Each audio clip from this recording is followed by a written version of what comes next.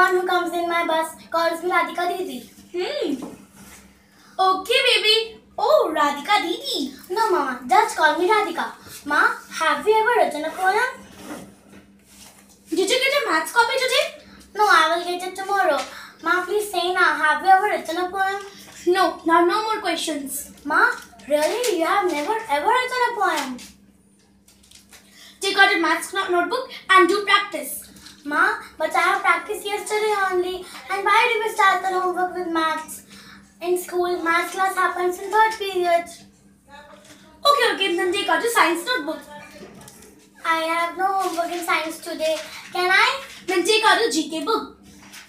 I have already learned capitals of all states and today Miss Charu was on a holiday. Ma, why do we always study maths first and then science and then GK?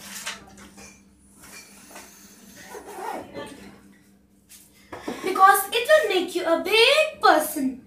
My dear, a doctor. Ma, do doctors write poems? No, they do not waste their time on such useless things. Ma, but today Hemlata ma'am, our English teacher, has asked us to write a poem in our homework. On what topic? My mother. My mother. Ma, are you searching the poem on the Google? Yes, I am finding an easy poem which rhymes well. But Ma, ma'am has asked the poem should be self-composed. Don't waste your time on such useless things. Ma. Okay. If you want to self-compose a poem by yourself, do at last. Right now, start learning social studies.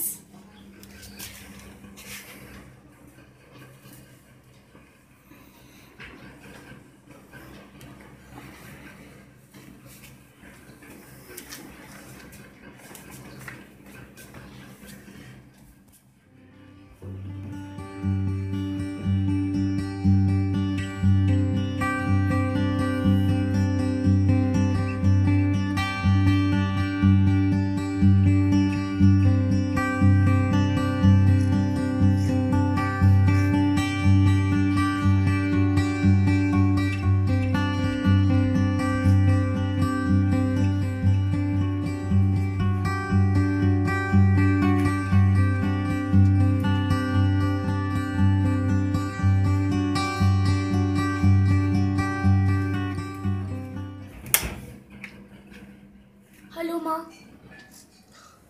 Hello, beta. How come you calling this point of time? Is everything okay? Ma, you remember that diary in which I used to write the poems which you have thrown in the storeroom? Diary? Which diary? Oh, that diary in which you wrote that foolish type of poems. How come you remember the useless diary today?